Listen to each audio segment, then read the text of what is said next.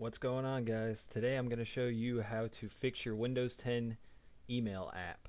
It's actually very simple. I was having problems with the email app since I got Windows 10 and been looking for a way to fix it lately, and I finally figured it out with a little help from Google. But I figured I'd make this video because a lot of you YouTubers like to look for your fixes on YouTube instead of Googling it, because let's be honest, it's just a little bit easier watching someone else fix it for you. Alright, so the first thing you're want to do is, you can ask Cortana to open this for you, but you're going to search for Windows PowerShell. It should pop up right here. Get the desktop app, the one that's not ISE, and you're going to right click it. You're going to run it as administrator.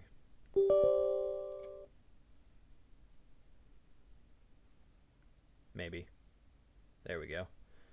And what you're going to want to do is type this little thing right here, which I will have it in the description for you guys so that you can just copy and paste it, because typing that is a pain. And you're going to want to press Control V to get it pasted in there. Maybe. Oh, there we go.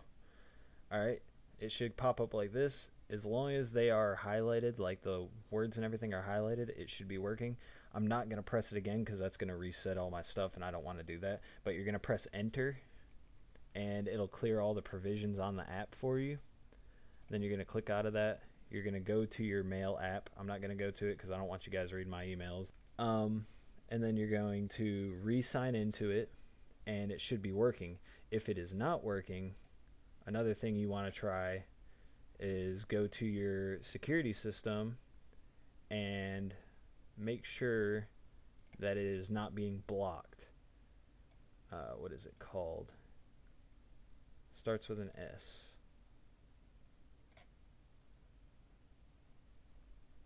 It's called svchost.ex. You want to make sure that that is not being blocked in your firewall, because it will not work if that's the case. I know I unblocked it on mine already and allowed it, but you want to make sure that that is not being blocked in your firewall, or else that'll also hinder your ability to use your mail app. Those are the two fixes that I found for the mail app that'll get it working. I hope this was helpful for you guys, and I'll see you guys in the next video with more Windows 10 fixes and some other gaming stuff coming soon. So stick around for that. Subscribe, like this video.